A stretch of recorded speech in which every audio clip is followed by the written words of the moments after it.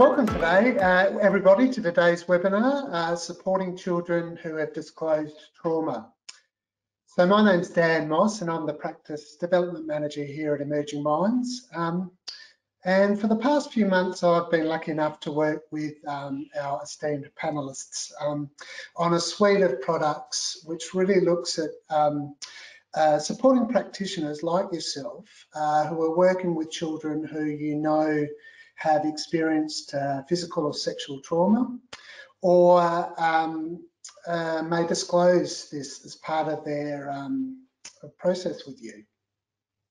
But before we meet Kate and David, I'd just like to take this opportunity to recognise and pay respect to Aboriginal and Torres Strait Islander peoples, the traditional owners of the lands that we work, play and walk on throughout this country. We acknowledge and respect the traditional connections to their land and waters, culture, spirituality, family and community for the well-being of all Aboriginal and Torres Strait Islander children and their families.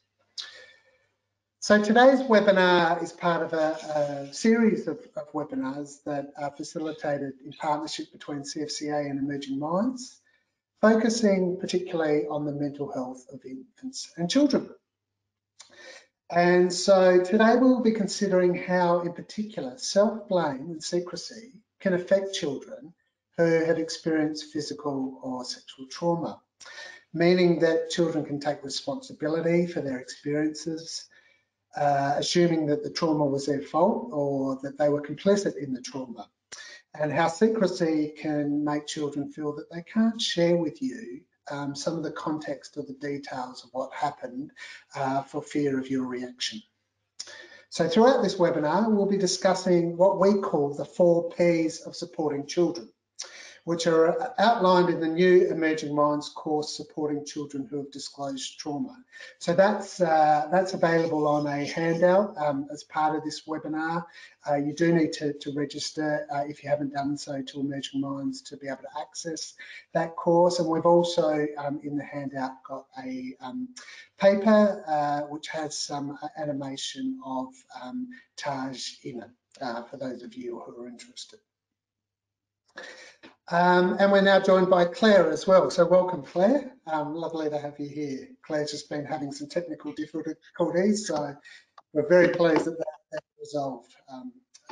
So anyway, the 4 Ps. I should talk to you about the 4 Ps before we begin. So as outlined in our course and developed by people like Claire, Kate and David, they are power, helping children to recognise the power differences between children and adults, and in the case of abuse, how adult tactics can manipulate children and accentuate their powerlessness to ensure that the abuse remains a secret. Protest, how to make sure that children's decisions and actions that they have made throughout their trauma are made visible to them throughout your process with them, particularly using the assumption that no child is ever a passive recipient of trauma. The 3rd P is purpose. So in developing a clear purpose, practitioners avoid children just recounting traumatic experiences for unclear or unknown reasons. And so from a very early stage of your work with a child, you are letting them know why you want to ask particular questions and understand the context of particular events in their life. Participation is how to help children to fully participate in their engagement with you. How to make sure that communication skills or language for all children doesn't remain a barrier to them accessing the kind of support or help they need from you, so that they can overcome secrecy, they can overcome self-blame in their lives. So without further ado, the wonderful people that have helped us develop the 4 Ps, and if you do access our Supporting Children Who Disclose Trauma course, you will see all through it. Kate Headley, who's a speech pathologist. Kate's got a particular history in working with children around trauma, particularly those children who might have communication or language difficulties, and we're going to look forward to talking to you about that later, Kate. Thanks for joining us. Thank you. Great to be here. David Tully, who's got years of experience working both with children and their parents who are affected by sexual violence, but as well in his current role works a lot with men who are using violence, and as well with children who are affected by that family violence. So thanks for joining us, David. Thanks, Dan, for the intro. Yeah, really look forward to this discussion. Really good people we got together here, so great. Looking forward to it. And Claire Clapdoor, who you'll notice if you have had a look at our paper, co-authored a paper with us that looked at the experience of Taj and how we can support him and children like him in our practice. And Claire, as I said, has been trying to log on for the last 30 minutes and has thankfully made it. So well done, Claire. Thank you. Claire's a practice manager at Centacare with a range of different services who deal with physical and sexual trauma for children and their families. So before we get started today, the paper that I talked about, which Emerging Minds has developed in collaboration with Claire, had within it Taj. And Taj is working with a practitioner who has become aware that Taj was sexually abused as a 9-year-old. This is a couple of years later now, by his Uncle Craig. And in this particular snippet, the practitioner is working with Taj to make power differences between Uncle Craig, who was a 40-year-old man, and Taj overt. So we'll just play that now. I'm thinking a 9-year-old would be in year 4. Is that about right? Yep. And what about Uncle Craig? I wonder if he was still learning stuff or if he knew a lot already. He knew a lot. He used to come and fix Mum's computer all the time. He was pretty good with that stuff.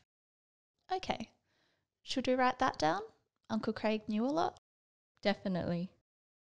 And how do 9-year-olds make decisions about what's right and what's wrong? How do they work out the difference? When you're 9, you still do some pretty dumb stuff. Jason is always kicking the ball inside, and he never puts his chip packets away. Mum's always on at him. It's so annoying. Right. So should we put down still learning about right and wrong and needing help from some responsible adults? I guess so, yeah. And what about Uncle Craig and other adults?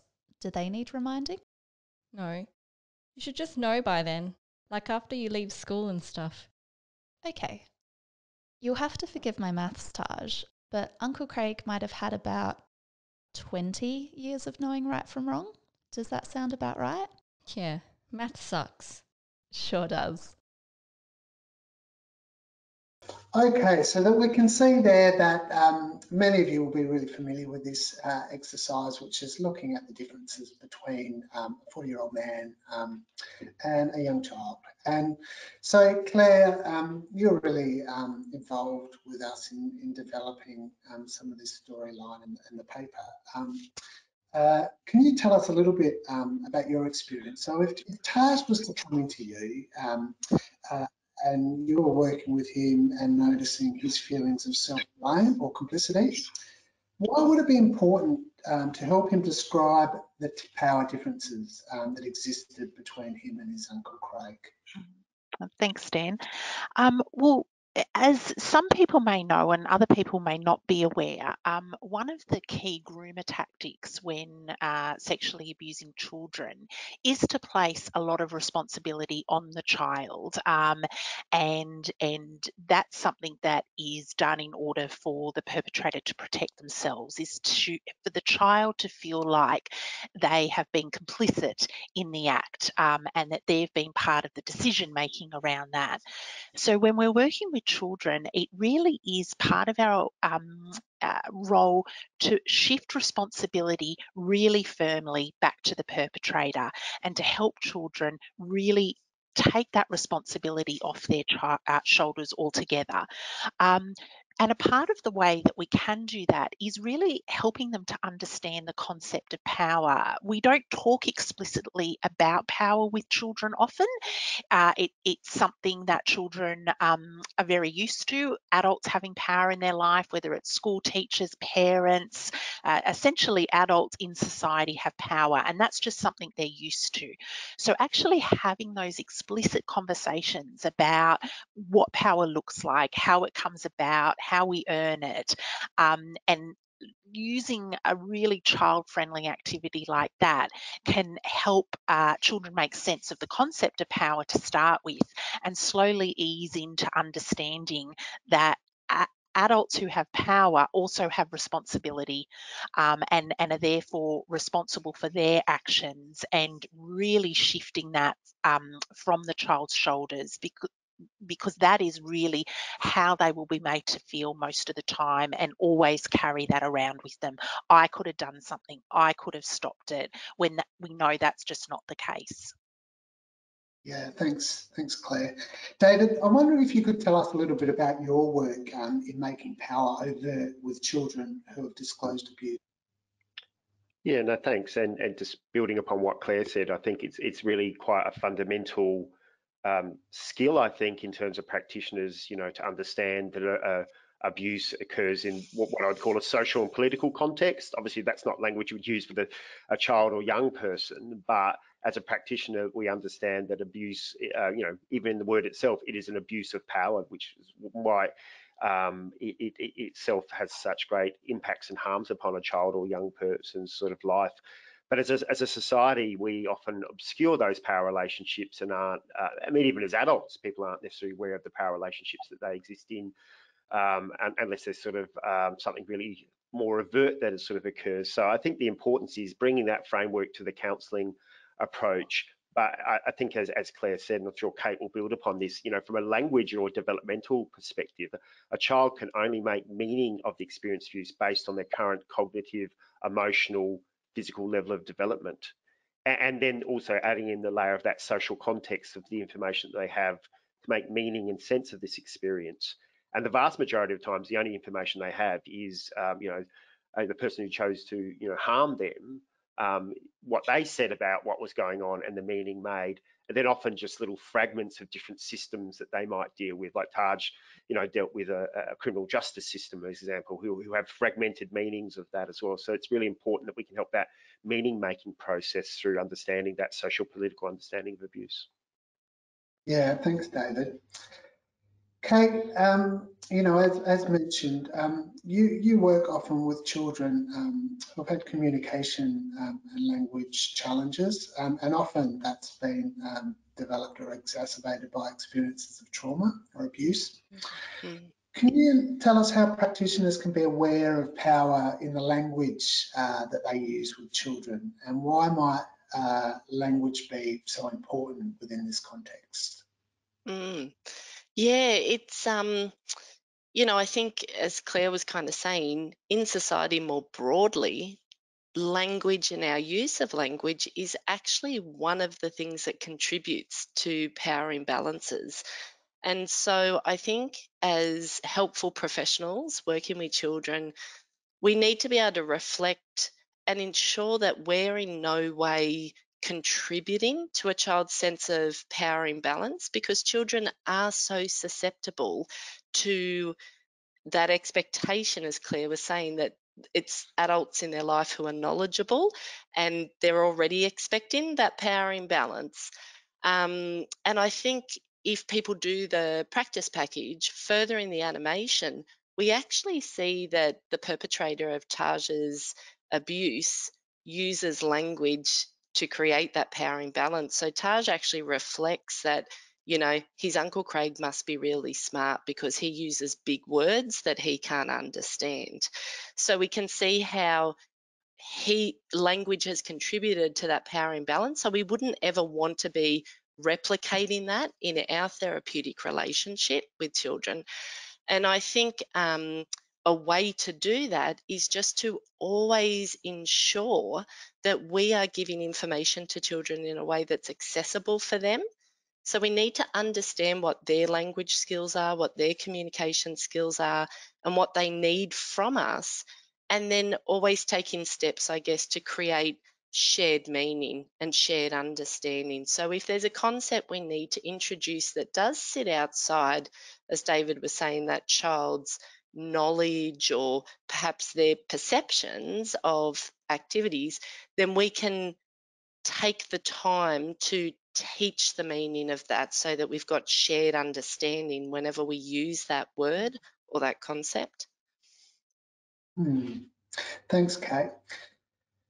Claire, when we're talking about power, and we've had several questions already from our audience around this, what might happen for children where practitioners decide not to ask questions specifically related to trauma, or wait until a better time to ask these questions? Yeah, I was having a big think about this question, Dan, and I just wanted to start with, you know, when we're talking about not having blame and shame, about clinicians not feeling that blame either when they might make a decision not to talk to a child, because whenever we work with children, all of us, absolutely, our intention is on protecting the children at all times. And often our decision not to ask questions is because we don't want to cause further hurt to the child. And we're often afraid of causing further hurt. And that in choosing not to question, that's what we're trying to prevent. So I'm hoping today gives everyone a little bit more confidence, or at least knowing where to get the resources to understand that we're not going to hurt children by being safe adults, you know, asking questions of children. I think when we know that children have been abused, whether they tell us or their parents tell us, and if we choose to not explicitly ask some questions about that or invite the child to talk about that if they should ever want, we can unwittingly contribute to maintaining secrecy. A lot of the grooming tactics and perpetrator tactics is very much keeping this a secret. It's always about secret. It's not something we talk about.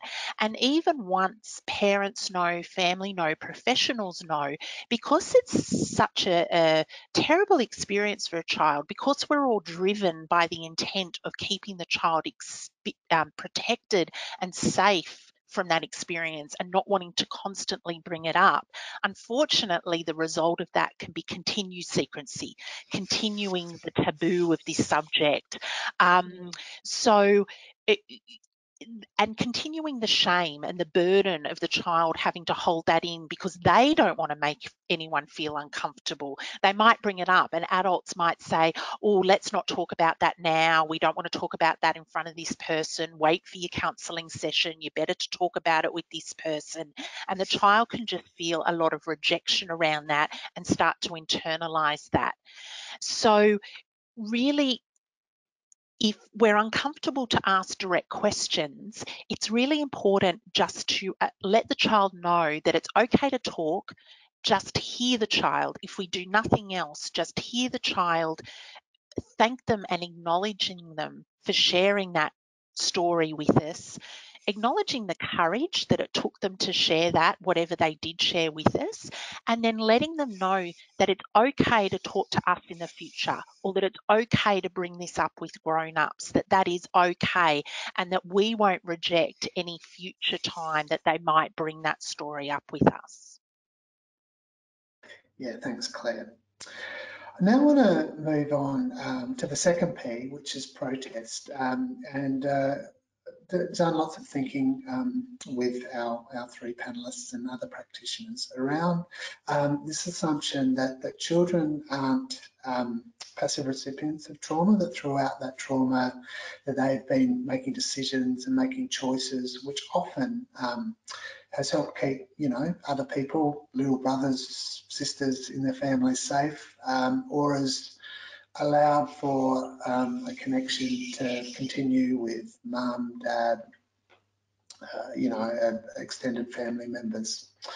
And David, a lot of what you've talked about both today, but also within the course, is that you have a real curiosity about the actions that children take to keep themselves safe or trauma, or even making sure that the trauma gets found out by someone. I was wondering whether you could kind of start off by talking a bit about that. Yeah, and I think it's a really important entry point of meaning making for the child about what steps they actually have done and made sense of. But just to begin with, I think it's important to acknowledge when we think about protest or honouring, it doesn't mean that a child or young person can actually stop the abuse. When people often think that something only counts as resistance or protest if it's, it manages to stop the abuser doing what they're doing. And I think that's a incredibly high bar and a really unfair bar to understand resistance and response, particularly when we understand those power relationships that a child or young person is particularly sort of up against as well. And often, and children won't necessarily use the language as a protest, it'd be more about, he was being a bit tricky, so I went into the other room. That's the sort of language that they use around fairness. And if you ever want to sort of get analysis of power with children, young people, I think just ask them about which teachers they like and which teachers they don't. They notice those power relationships and the way teachers use sort of power within that sort of an education sort of context. But some of the things we're obviously thinking about is stories that about the protest, the things they tried to do to say that they didn't agree what was happening, that they turned away, or they refused to go on a the Taj example, didn't want to go with the uncle anymore, things like that. Things they actually did that were resistance, like hiding, trying to tell, running away, really quite active things they might have done as well. And things that showed quite resilience in getting through incredibly sort of tough times as well. And also we talk about connection, like reaching out maybe to a really cared for teacher, trying to let them know that something's wrong. Even being naughty in a classroom might be a way of, what a young guy, he said, it's like I was setting off fireworks in the classroom just so they'd come and ask me, what the hell was going on with me? Almost that sort of, he wasn't literally setting fireworks, but that was the metaphor that he used as well. And I really remember strongly one of the first clients, they were about, third or fourth clients when I was doing sexual abuse counselling, came in with a story of being really weak, and he just let the abuser do what he did, and just rolled over and took it. And then what came out about third session was that this person had actually said if he didn't let him do it, he was going to start on his younger brother. It was such a really beautiful story of resistance and courage. But this particular young person was this story of weakness, and I just rolled over and took it. And what we were able to encourage through that protest was a really an ethical core of incredible love for his younger brother, as well. So that's the sort of the doors that we can open. And I think therefore we don't feel like we need to completely construct this completely damaged person from nothing and just build them up with certain skills. There is some really honourable stuff if we're willing to sort of understand and take some time to understand that protest and resistance, to honour that as well.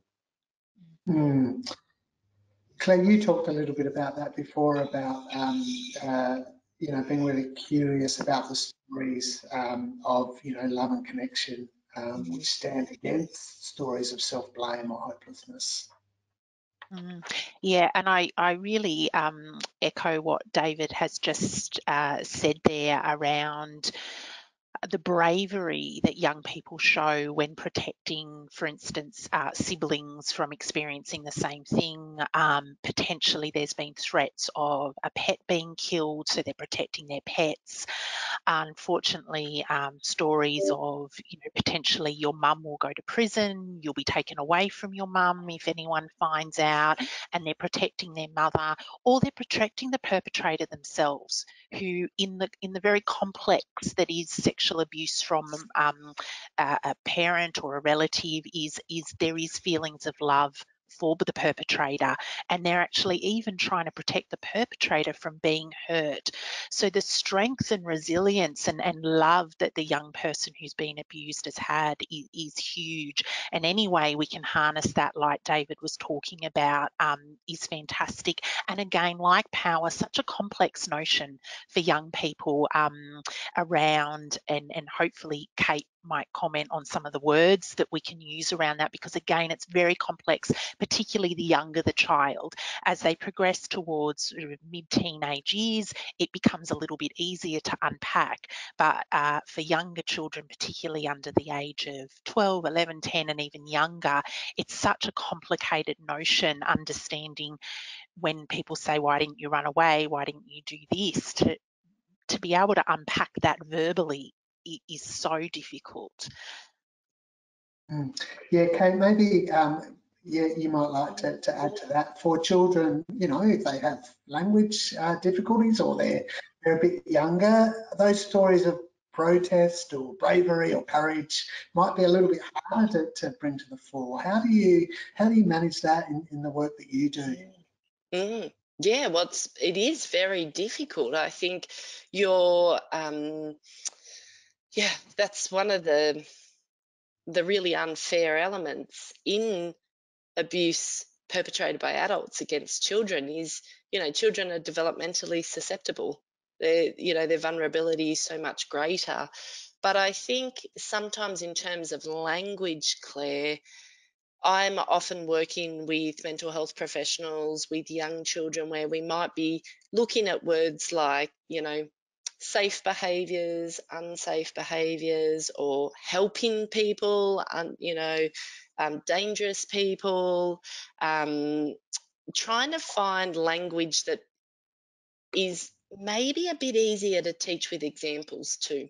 So sometimes, using a storybook, using a video example, and sometimes having to steep that learning in something that actually is very black and white to begin with, a bit more explicit. So, for example, I have worked with a primary school age student where just to introduce this concept of safety, we used some YouTube videos of crossing the road holding an adult's hand versus not, because that was something very tangible and explicit that was in their kind of lived experiences, and gave a way to introduce this concept, which we were then going to broaden and use in more abstract ways. But in her case, she showed amazing protection of a younger sibling. So we were able to start that kind of recognition with those explicit activities like you hold your sister's hand to cross the road, and then broadening that explicit stuff to something a bit more abstract. I really love, David, when you're chatting about children's behaviour, because so many children that I work with who may not have well-developed verbal language skills, we are often needing to use their non-verbal communication.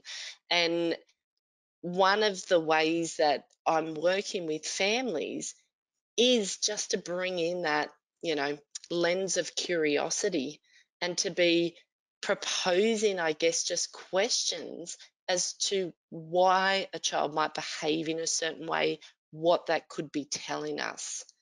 And I find that if we really view that behavior as communicative, it helps people to start to, I guess, approach that child with more empathy and more curiosity. And that can then open up a conversation around what might be happening for that child, what unmet needs might be there. So I think that's, really helpful. I think we need to think about the fact that all of us find it difficult to use our words to the best of our ability when we're experiencing really strong emotions. So any ways that we can make our interactions with children more visually mediated are going to be really helpful. So even the child who may not yet have the vocabulary to describe some of these examples of protest or resistance, they may be able to look at pictures of other children doing behaviours with siblings, younger siblings, and categorise those or sort them into piles, or we may be able to support their building knowledge of protest and resistance by using some picture supports as well for those conversations. Yeah, thanks, Kate. So just acknowledging we've got about 2,200 people at the moment who are tuned in, so that's great. Thank you all, and thank you all for the questions that are coming in. There's some really intelligent and insightful questions being posted, so we'll try to get through as many as we can in the next half an hour. Now I want to go to participation, and this is really allowing children to participate in a process that will give them the best chance of your sessions being useful to them. Will give them the best chance of being able to add their voice to a process which shifts or has a chance of shifting the way they think about self-blame or secrecy, which has a chance of proposing new universes to them that offer new ways of thinking about themselves, which are more possible and provide more hope. So, Kate, I want to hear a little bit from you. And we hear Taj reference that talking to someone about his experience just hasn't helped before. And you know, we have lots of children like that, don't we? That come into our sessions almost under supplements because they've been told to. So, how do we support children like Taj to participate with a practitioner again? How will he know? What messages will Taj get which kind of tells him that actually this session might be a little bit different, or this practitioner might actually offer him something which, you know, might be useful? So I think what comes to mind for me is that straight away I want to set a tone that shows Taj that I'm really appreciative that he's let me know that he didn't find that previous engagement with a clinician helpful. I think it's really important to reinforce to him that that was a really great thing that he expressed that, and I don't want to, in any way, my body language or my tone of voice show any negative judgment around that. And I think it offers a great opportunity to start talking to Taj and, you know, fully engage him in some investigation, some inquiry about the different elements of that engagement and what might have worked or not worked in that engagement. So, you know, potentially in that position, I might actually do, you know, maybe use a visual scale or some kind of continuum with Taj, where we might talk about the different elements of that engagement. So, for example, you know, I might list out, we might write on some post-its around, you know, where he met with that clinician, when, what time of the day, but also introduce this concept of, you know, when he met with that clinician in regards to when the abuse had occurred. So that timeline in his life, what they talked about, the activities they did.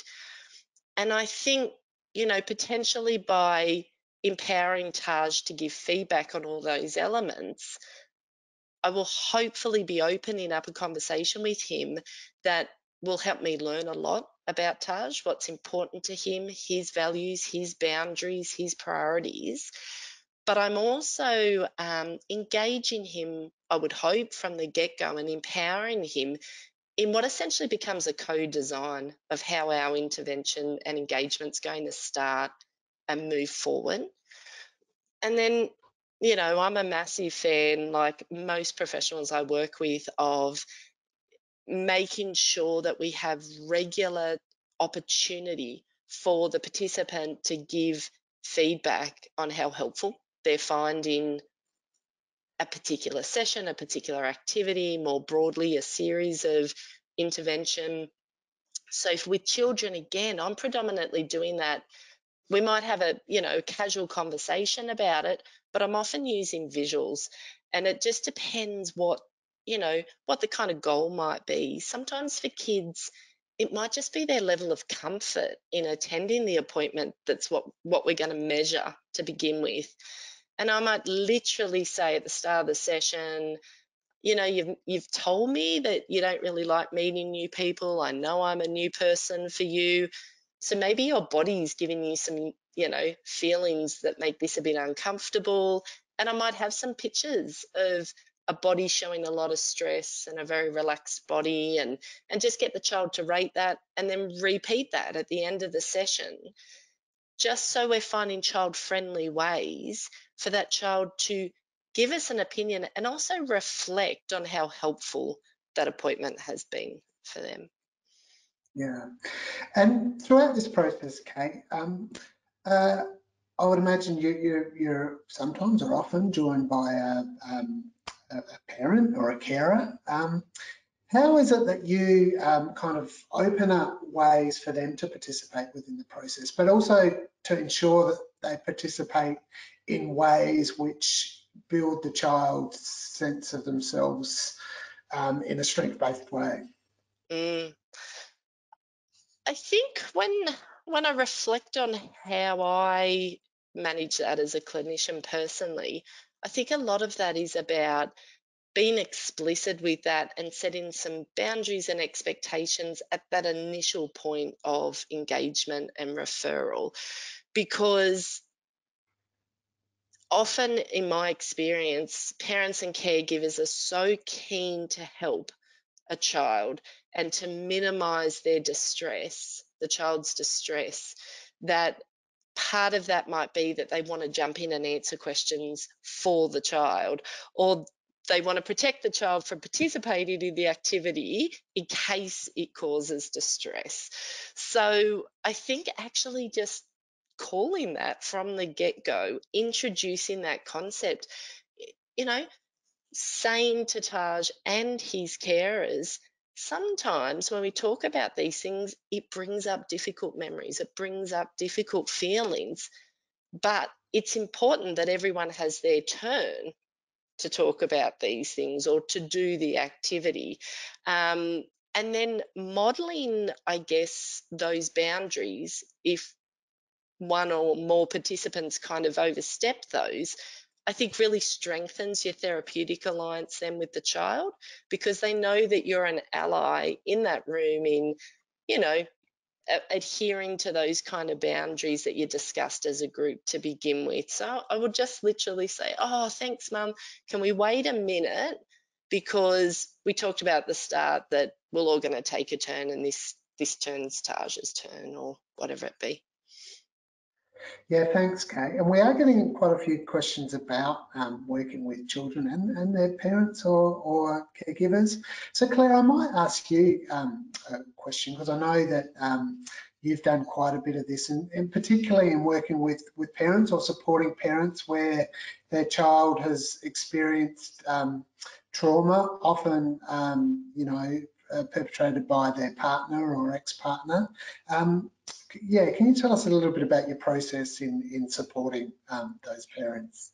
Yeah, sure, Dan. And I think this leads really nicely into the topic of purpose that you mentioned as one of the topics, and how we create purpose with a child and their family around our intervention, which is really important.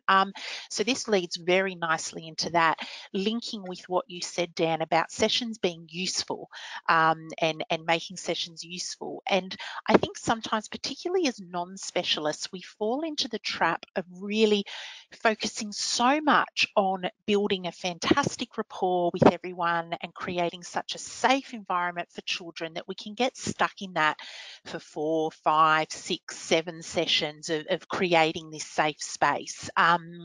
And also, my experience is with, particularly in a non-specialist field, you know, when you're not specialising in this, is the thought that, well, if I create a safe environment for the children, they will bring it up themselves. They will talk to me when they're ready to share it with me.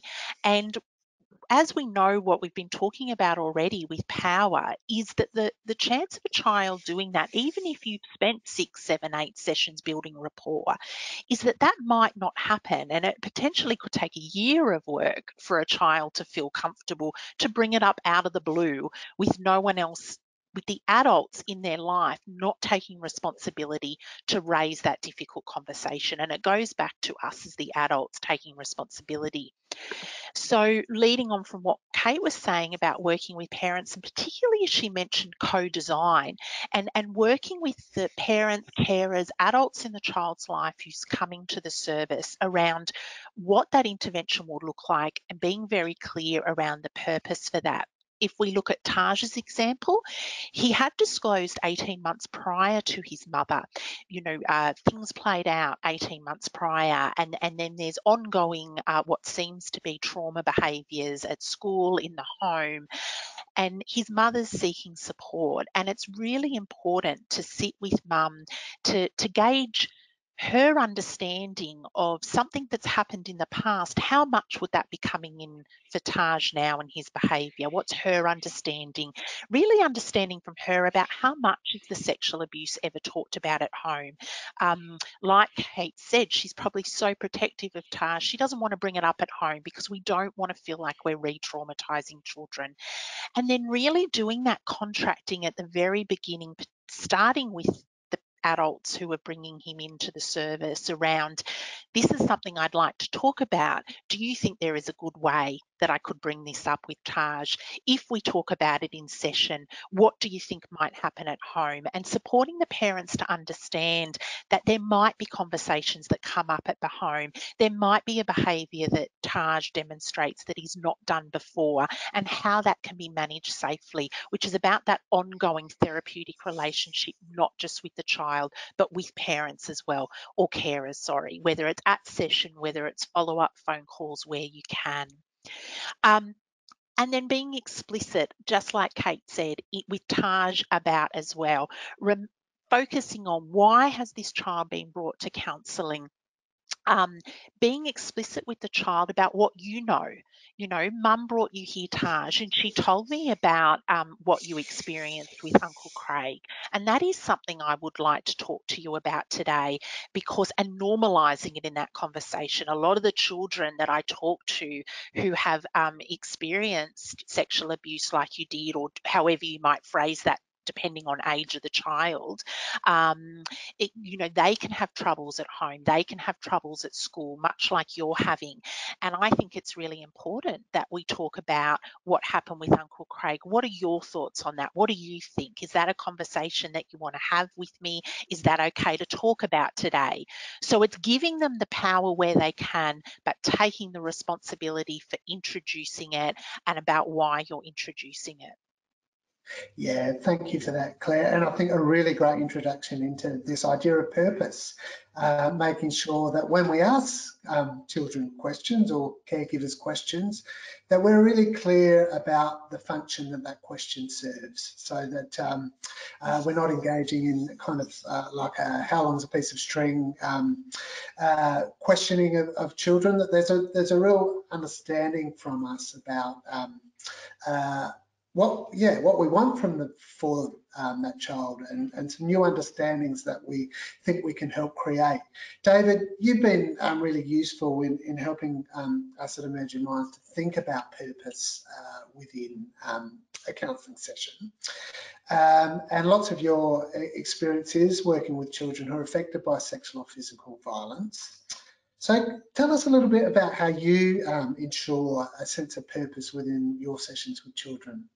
Yeah, I think in establishing that purpose, it's really important to know that if a child's coming around experience of sexual abuse or violence or bullying at school, I mean, whatever the context is, that's not the only experience they've had of having their rights, feelings or sense of self being disrespected by other adults and a context. So really setting a purpose that understands that. But I think, as the other presenters have said, that expecting a child to come in with a well-developed understanding of, I need to address my experiences of sexual abuse, and these are my 3 particular symptoms I want you to work on, and let's set some goals, and this will take 7 sessions, is really, again, expecting developmentally something that's not available necessarily to a child. Maybe an older adolescent might have some more clarity.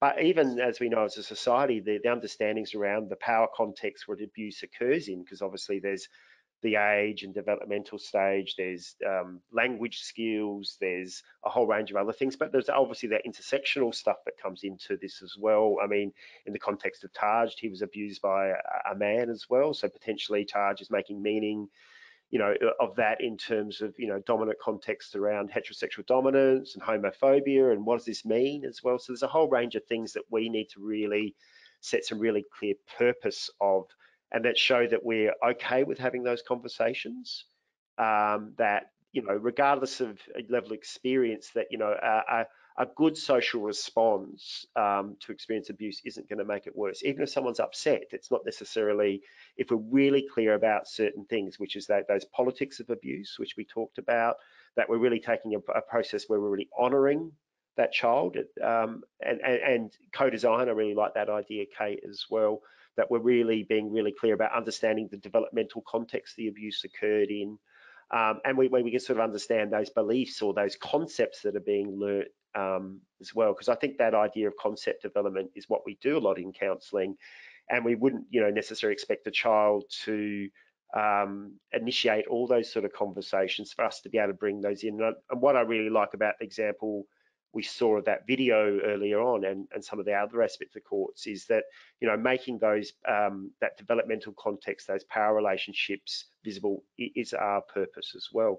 You know, I mean, a lot of my work initially in this space, well, I was explicitly named as a child sexual abuse counsellor. So in some ways, I understand that's a bit of a different role than, say, someone in a generalist role. But I think if like Claire says, if you know that information and it's been put in front of you, it's really important that in an age developmental process, we share that with that young person about our sort of role and purpose. Because the things I got taught really on was that it's not necessarily you have to go into the actually really explicit details, but a child or young person may want to do that.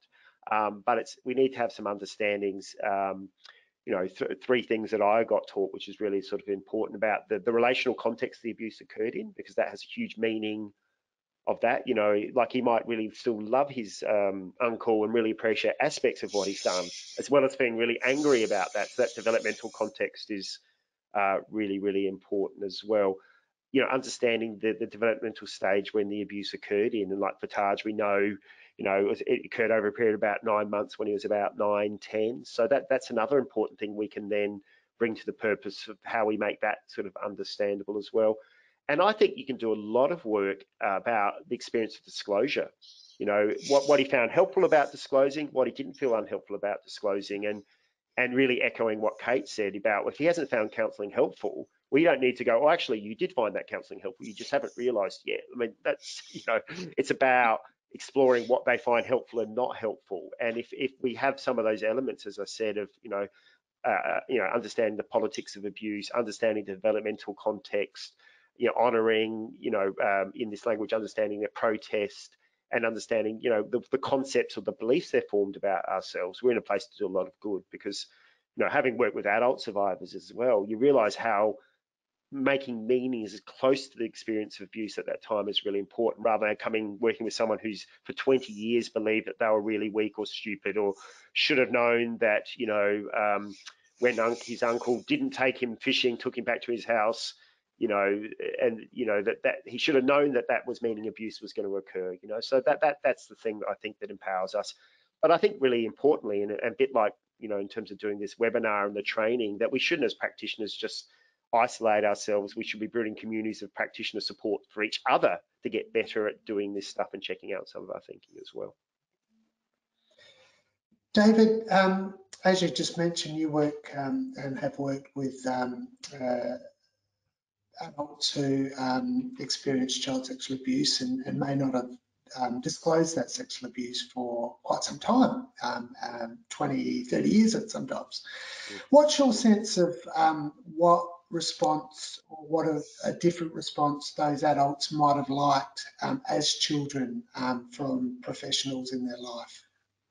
Yeah, and I think really importantly, they're not expecting, you know, they were never expecting a textbook understanding of every aspect of how trauma impacted their brain and developmental process. What they're really we're looking for, and talking to adults who did have really solid responses, is that someone who believed what they said and said that these things shouldn't happen, and it's not a child or a young person's responsibility to know or understand what these things are. Because if we come back to, I think, a quite fundamental understanding why a child or young person can't consent to these things, is that, you know, there's a value that we have that a child or young person developmentally, emotionally, psychologically is not at a stage where they can consent to understanding, you know, if it's sexual abuse, sexual sort of behavior. So we really, you know, an adult who can be really clear about those issues can do incredible good for a child's life, you know, in terms of providing that social response that allows that person to sort of process that experience,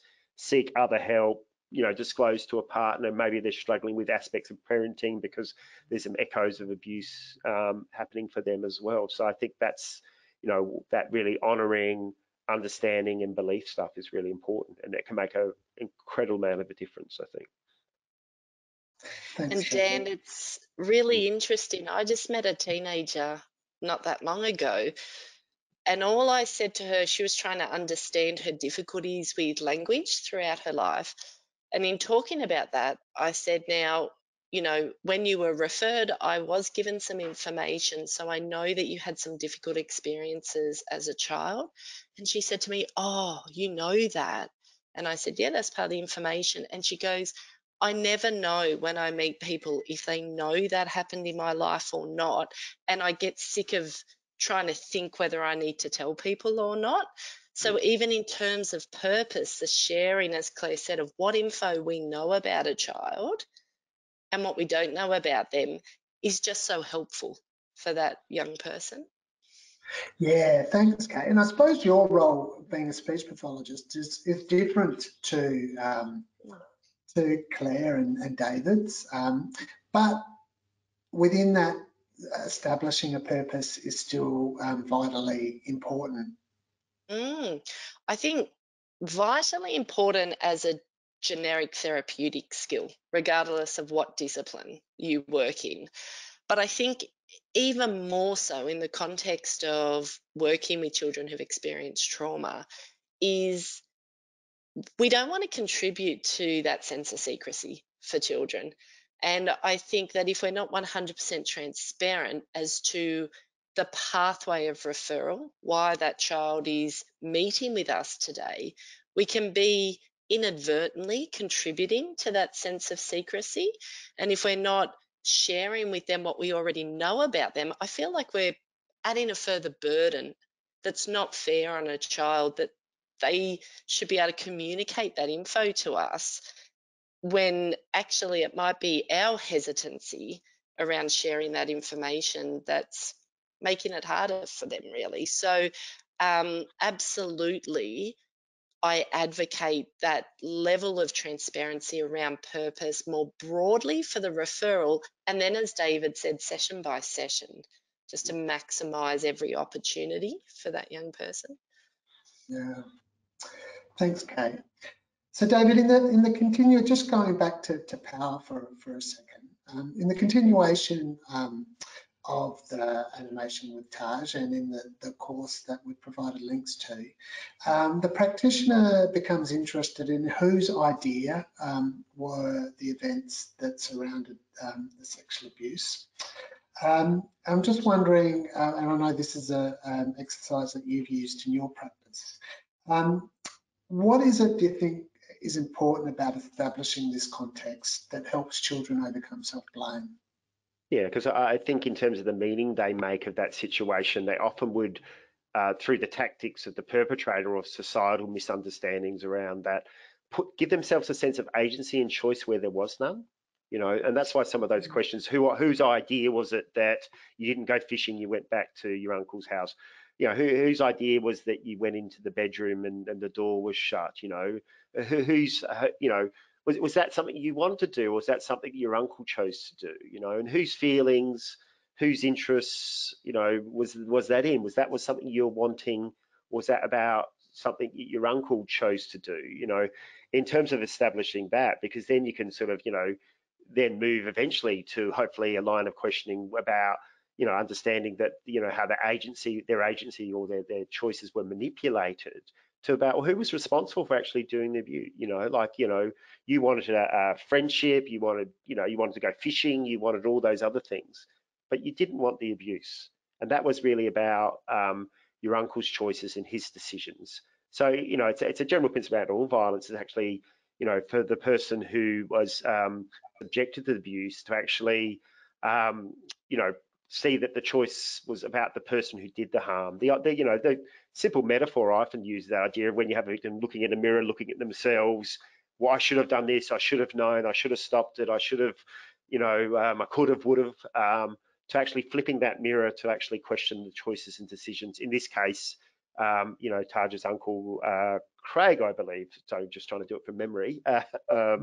So we had a discussion, just remembering the uncle's name, you know, about what his uncle Craig did, his choices, and what he's responsible for, as opposed to what you'd expect a 10 or 11-year-old child to understand, and really underline that an 11-year-old could never consent to, you know, those type of interactions. And that's why, you know, I choose to call it sexualized violence. It's a form of violence, what his uncle did. It's not a sexual relationship. But we still see that in the papers, you know, a teacher had inappropriate relationship with a, you know, 11-year-old student. It's like, well, it's not inappropriate relationship, it's violence. And, you know, that's what that societal discourse understandings that we're still sort of pushing against and trying to shift as well. Claire, I'm just wondering whether you kind of had a final comment around that kind of need to establish context in terms of whose idea was it? Oh yeah, I think that's probably one of the most important things that we can do, because it really stems to the feelings of shame and blame that are carried around, power, and particularly because, you know, children will be children for a significant amount longer after they've disclosed. So for them not to feel hopeless to any other adults that might come into their life, you know, exerting more power, for them to really have a strong understanding about that, I think is one of the most basic things that we can provide children. Yeah, okay, right. So another question that's come through quite a lot from our audience members is this kind of fear or concern around evidence contamination, particularly where we're working with a child who might currently be going through legal proceeding, particularly as it pertains to child sexual abuse. Claire, I'm wondering if you might be able to provide some kind of details of how you approach this in your practice.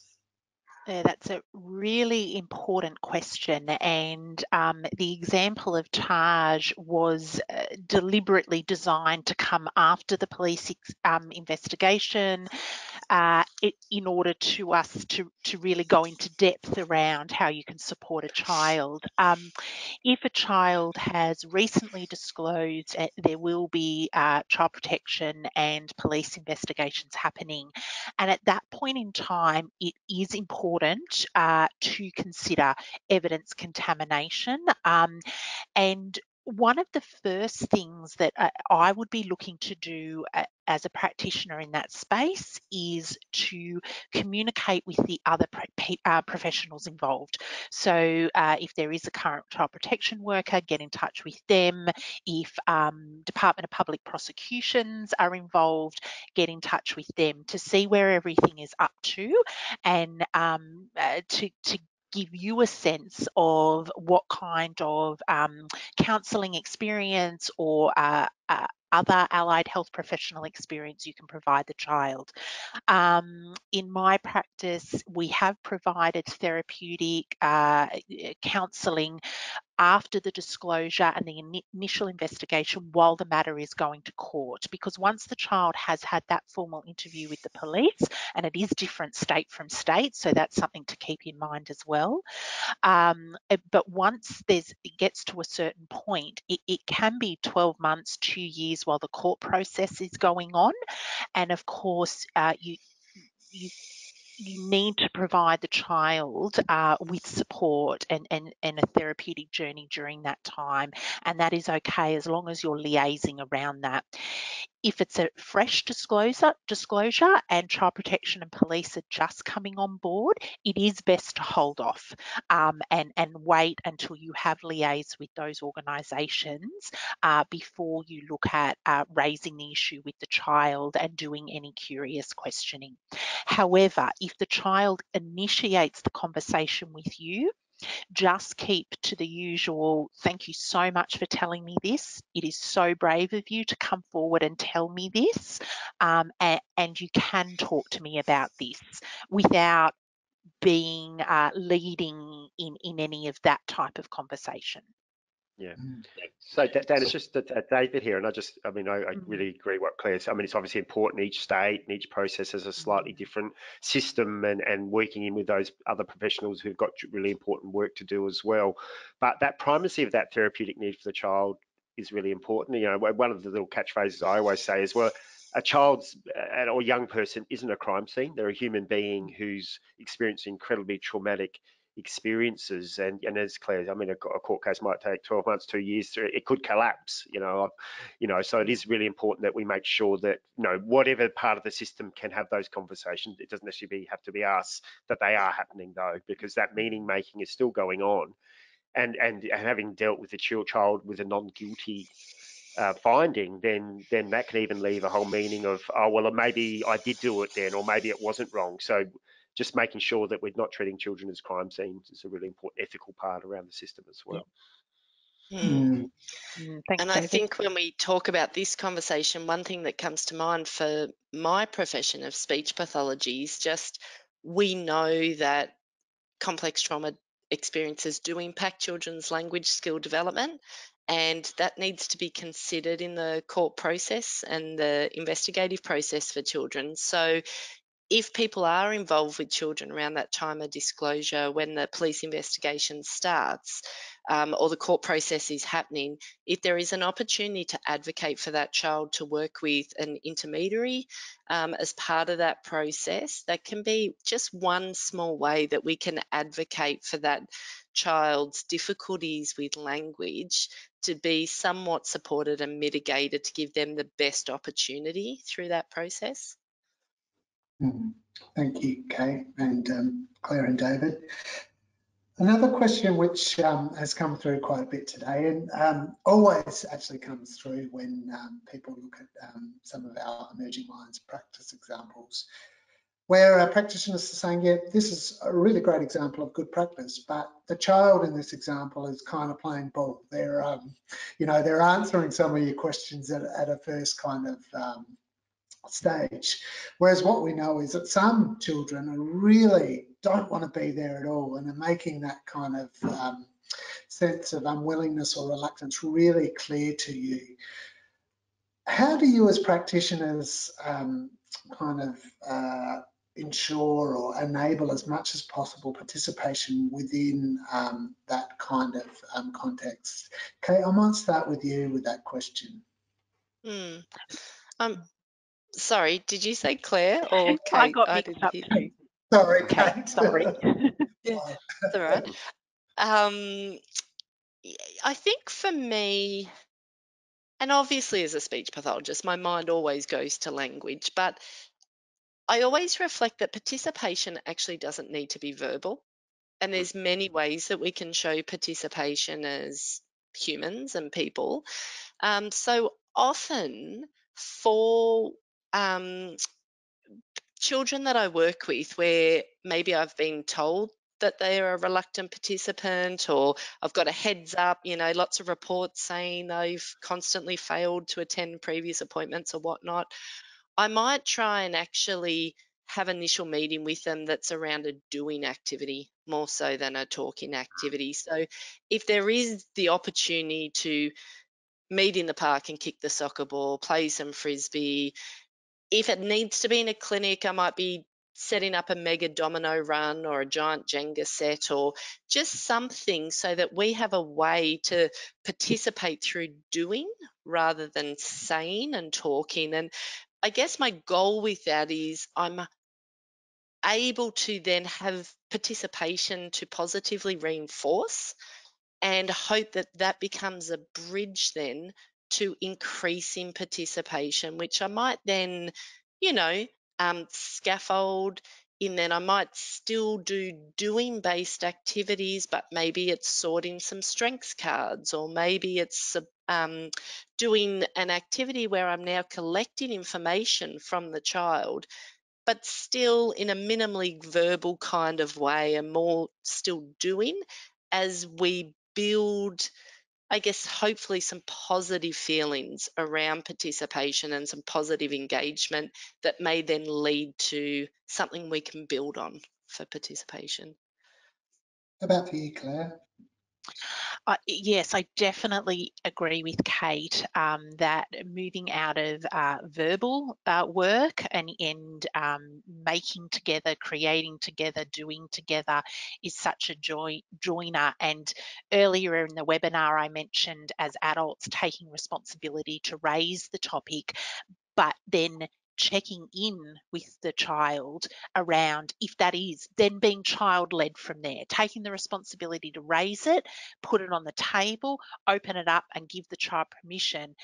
But if they don't want to go there and that's not something they really want to talk about at that time, then being led by that and maybe going where you need. And then maybe it does come back to spending more time relationship building, as long as you are bringing the purpose in at the beginning of all your encounters and laying that permission out. And then that allows you to go and be child-led from that stage. But I love the doing and the making and moving out of the front cortex and area. David, have you got something you'd like to add to that?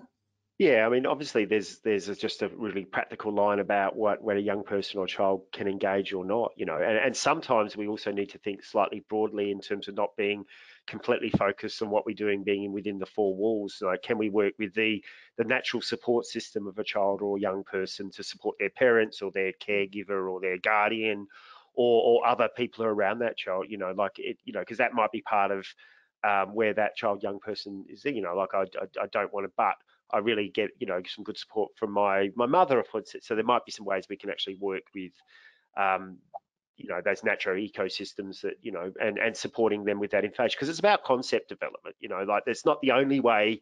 Counselling therapy is not the only way you can do some of these tasks. You can develop these concepts outside of the therapy room as well. So yeah, that just add another angle to that. I think it's always that important to work with, and they might be able to, if they've got a good understanding of some of these issues, you can support caregivers or parents can actually then, in a more naturally sort of way. Because I used to work as a youth worker, so I used to have a lot of conversations with young men driving cars and things like that. No eye contact, but they would tell me these amazing things. Sit in a room, look at them. No, so it's just being aware that there's some different contexts can sometimes help as well. And I think also, like we talked a bit earlier in the webinar about co-design. So many young people I work with have never felt a sense of empowerment in how they work with the professionals in their life. So if there's opportunity to co-design what that engagement's going to look like, where, when, how, what, sometimes that in itself is incredibly powerful at encouraging participation from someone who may appear reluctant, but actually maybe they're just the product of their previous experiences with professionals. Thanks, Kate. Another question which is coming through quite consistently from people, from participants, is this idea of kind of supporting yourself or being kind to yourself within this work. David, I wonder if you've got some kind of thoughts on self-care in work around trauma. Yeah, so for the first thing I always bring to when I'm thinking about, self-care, care of the self, is this idea that, going back to that social political, like we're working in an area where, people experience a high level of oppression, injustice, unfairness, that systems that actually often make it worse, not better for children and young people. So that is the context we're working in, and always reminding myself of that. It's not just about this individual client, and how I bring that sort of activist sense around those issues to my work is part of me around my well-being and constantly naming that and working through. I think the other bit then, more at a personal level, is you will be moved by this work. If you're not being moved by this work, you're not doing this work, if that makes sense. You know, the story I spoke about in the set where, you know, that young boy who started with the story of I just took it, and even, you know, I let my, you know, I think it was actually his uncle do these things to me, and it shifted to the fact because his uncle threatened to start abusing his younger brother.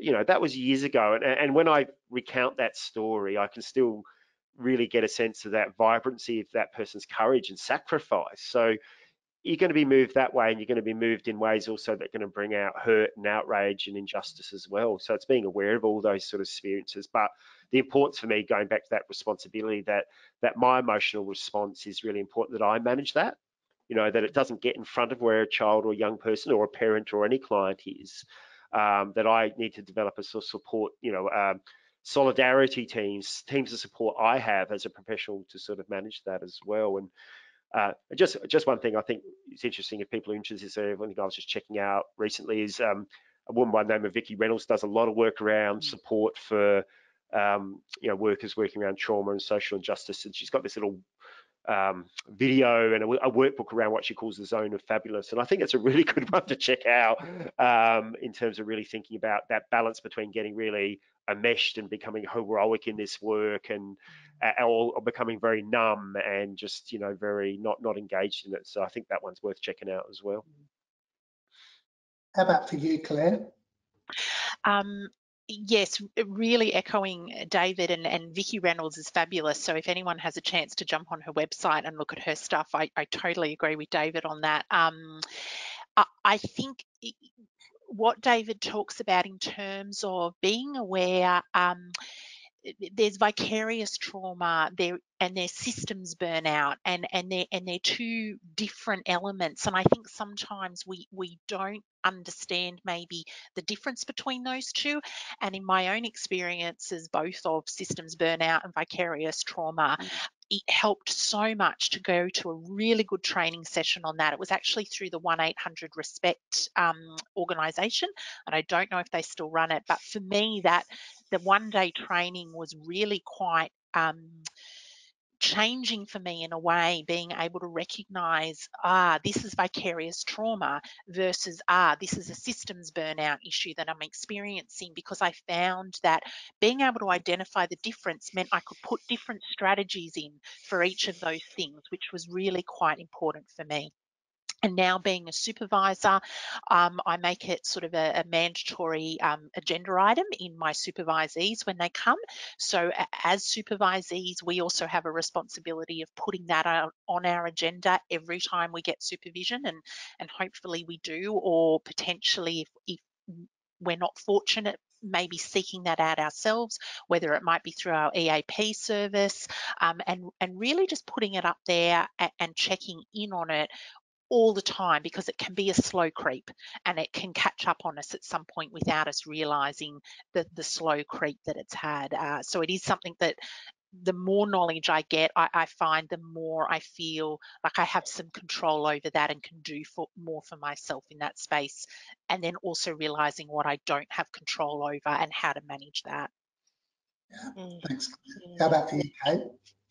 Yeah, well, I've been on quite a learning curve with this, because I think for disciplines like speech pathology, and I'd encourage, you know, any of the viewers who aren't in like a traditional mental health position to recognize that, you know, we don't actually get a lot of this as our support around this as our core training, our core undergraduate qualifications. And yet, the nature of our work means we are having very frequent contact with children who've experienced trauma, or adults who experienced trauma as a child.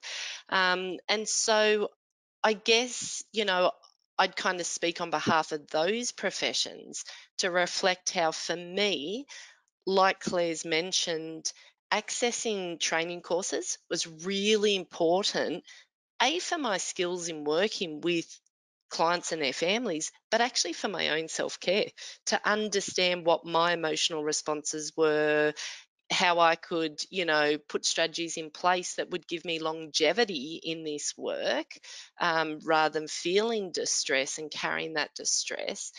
And I think probably the most important thing for me has been finding a community of practice who's doing this type of work in my profession. And for some professions outside of the traditional mental health professions, that's not always easy to find, but they do exist.